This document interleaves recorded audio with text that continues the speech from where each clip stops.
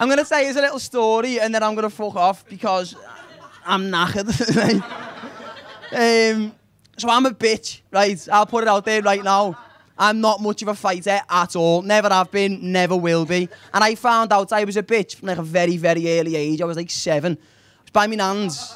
All right, lads.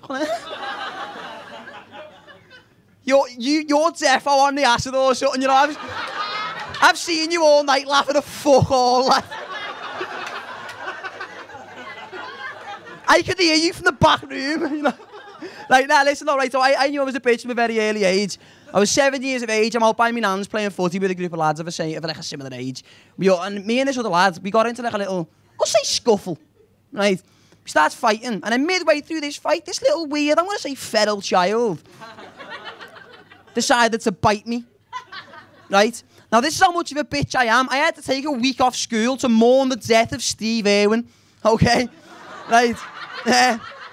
Yeah. So after he's bit me, I've looked at my hand, it's piss and blood. And for the first time ever, I've felt that fight or flight instinct kick in. Now, in that moment, I chose flight straight away and legged it. I'm crying my eyes out. He's looking at me, foaming at the mouth. And then that's when I knew I was a bitch. I knew there and then, you are a fucking bitch. But for years, that made me change my perception of me as a man, right? Again. And it made me resent him. I hated him for it. I blamed him for me being a bitch, right?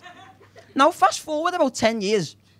I'm in the JD because I'm classy, doing a little bit of shopping. And I look across the hallmark of fashion JD. And I see him. I see the kid stood there. And he looks at me. He does a double take, but I recognised him straight away. It all came flooding back to me. The biting, the blood, the crying, Steve Irwin. It all come fucking rushing back in. And he's come over and he's bounded towards me, open arms. Oh, Danny, what's happening? And in my head, I'm thinking, this is where I get your revenge. I'm going to punch you in your face, you little cunt, right? Bear in mind, I'm a bitch. I gave him a hug. So I'm like, oh, what's happening? You little fucker, you know what I mean? It was lovely to him.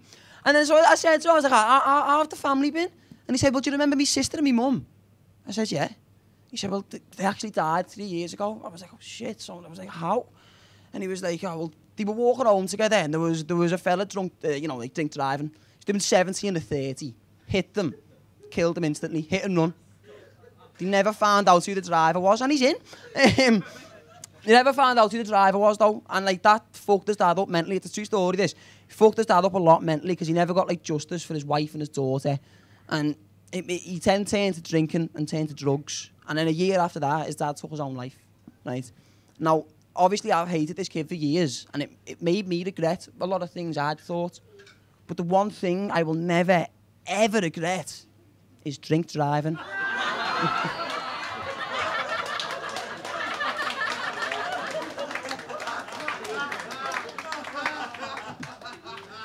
I'm going to leave you on that. You've all been absolutely lovely. Thank you for coming out. Have a lovely night. Thank you.